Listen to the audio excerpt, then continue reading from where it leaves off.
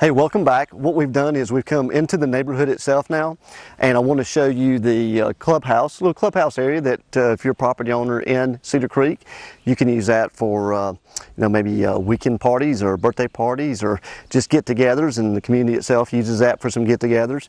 You also have a little tennis court down here below us, a little basketball court set up on the other end of the tennis court. So just different options here when you're in Ceader Creek. So what we're going to do now is I want to show you this, but I want to take you down to the boat slip area, because obviously with interior properties here and Ceader Creek having boat slips, a lot of those interior properties have boat slips available to you as a property owner. So we're going to walk down there in just a moment, and I want you to see the boat slips.